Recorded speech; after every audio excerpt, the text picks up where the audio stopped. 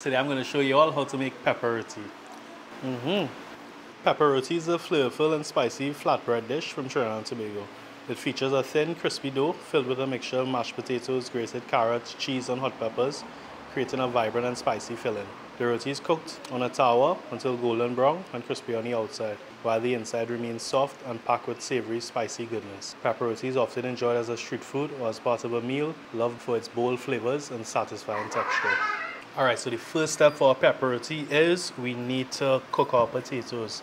So I went ahead and peeled these and I cut it into about like 1-inch pieces, and we want to submerge these in water over the fire and let them cook until al dente. Now a general rule of thumb for most ground provisions is you want to put it in room temperature water and let the water come up to temperature while the potato is in it so that it could slowly cook. Because what tends to happen is if you boil the water first, it tends to eviscerate or break up or mash up ground provisions. So we're just going to throw this on the fire. It should take about 10 to 12 minutes until it's al dente, and then we'll move on to the next step. Alright, so while our potato is on the fire, we're just going to knead our dough in the meantime. So here I'm just adding some brown sugar, baking powder, and salt to our sifted flour. Just want to incorporate evenly before we add in the whole water.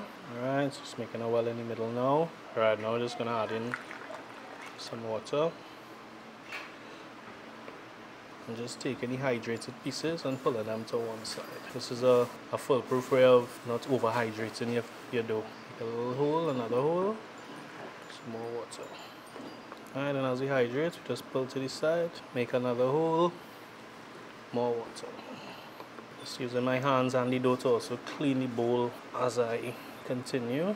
Alright, just pull all the hydrated flour, the hydrated dough, and you just continue to add a little water just until you've hydrated all of the dough.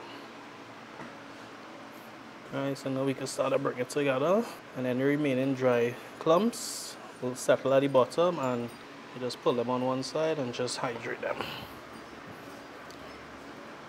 Alright, it's good to have a little scraper handy to clean your fingers as you go. And as I said earlier, you just clean the bowl.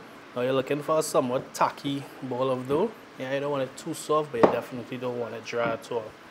Yeah, and once it's resting, it will continue to absorb the moisture.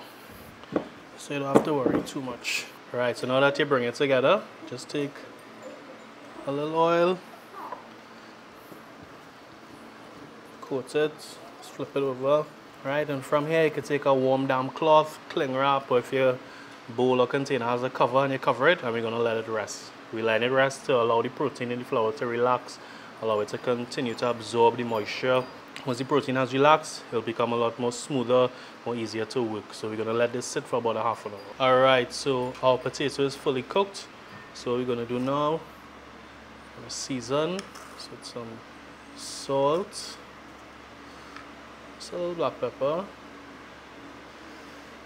Going in with our heat one time. So traditionally you use raw pepper, but I am using fermented pepper sauce. This is from a tutorial we did, so we'll be sure to link. Right now, of course, you adding in how much you want. Yeah, it's pepper roti, so it must have a little heat to it, but that level of heat is up to you. And before we add the rest of our ingredients, just gonna mash it and get it mixed up before we add in. Oh, I can smell that pepper already. Yeah, just gonna mash it a little bit before we add in the rest of our flavorings. It's also a good time to taste as well for salt and heat before you add the rest of your ingredients. Alright, so now we can add in the rest of our ingredients. So we're going with some carrots. And then we're going in with some Chadon Beni, garlic, and sweet peppers. And you could use a spoon to mix this up, but I'm just using the potato masher one time. Alright, so now we're going to set this aside, let it cool down a little bit, and move on with our roti. Alright, so 30 minutes has elapsed for our pepper roti dough. So we're just going to uncover. Now again, if you want to be super anal about dough being even, you could pull the scale out and weigh it. I'm not going to do that. Just going to divide it in 2 and 4. Then I'm going to divide these 2 again. And then I'm just gonna shape it into a smooth round ball in my hand, using the palm of my hand. Place it on the board. Or you could use the counter. Now the size of your pepper roti is totally up to you. Some people comfortable using this entire size of dough and making one large pepper roti. I prefer to make these smaller ones. I just find they look a little better and they're a lot easier, faster to cook, easier to manage on the tower as well. And we're gonna let them rest and relax again for about 10 minutes or so before we roll them out. Alright, so now it's time to roll out our pepper roti. So starting with the first one, just gonna coat it in flour. Then I'm just gonna gently press it out with my fingers before I roll it out with the rolling pin. And I'm just rotating it 90 degrees just to ensure it spreads out evenly. I'd say you want to roll this out to about a 1/4 inch in thickness. Remember, we're making smaller pepper rotis, so you don't want it too thick because you want this to cook, or this is, as a matter of fact, going to cook relatively fast, so you want to make sure it cooks all the way through. Right, so I'm turning it over. Actually, no, leave it on that side. Then we go in with the next one. And the goal here is you want to get them about the same size, roughly. For the second one, because it's going to have a little time to contract, you want to roll it out slightly bigger than the first, pushing away this excess flour because we don't want too much flour on the outside. I'm turning it over because I do want some flour on the inside. And now it's time to layer. So I like to start with a thin layer of cheese at the bottom, then our pepper roti filling. Just gonna spread it out as best as I could. Alright, now you don't want to press it on too much because what you'll end up doing is spreading out your dough or your loya. You don't want to do that. So I'm just using my fingers and just bringing it together and also spreading it out a little bit. And I'll also show you how I'll spread it out on the tower as well. I'm keeping the edges clear. I'll try my best to keep the edges clear. Alright, now we're going in with another layer of cheese. Cheese, apart from flavor, it also acts as glue, and that's why you want to leave this extra flour on your dough as well, because that helps to prevent the cheese from running out of your pepper roti.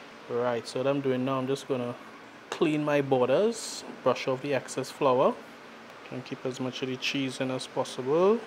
Wet the edges with some water. Put the one flour side down directly over the first one, and try your best to line it up. And if it's a little smaller, that's okay. You could just give it a little stretch, pull it to the edges, and as soon as you meet the edges, you could just give it a little press just to hold it in place. And now just taking a fork and you press it together.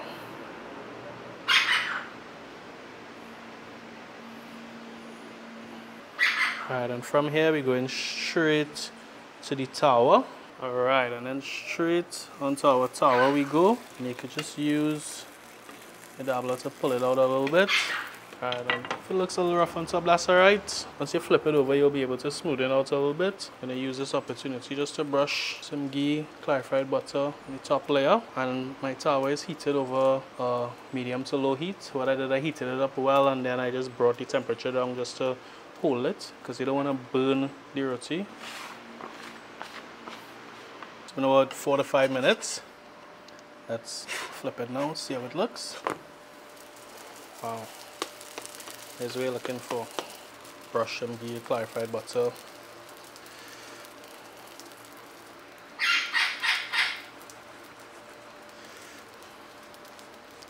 Just give it a gentle press. So now is the time to, if you want to even it out a little bit. Again, low fire. You just want to let this do its thing. Alright, so now it's time to cut our pepper roti. Just open it up here for you all.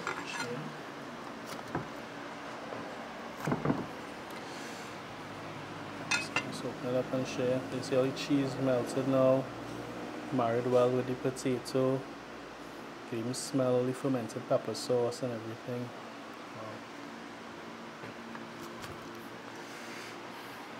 Wow. Again, you could eat this by itself, or you could serve it as a side or a starter.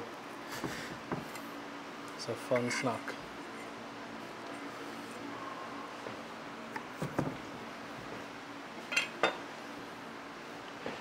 There you go, pepper roti.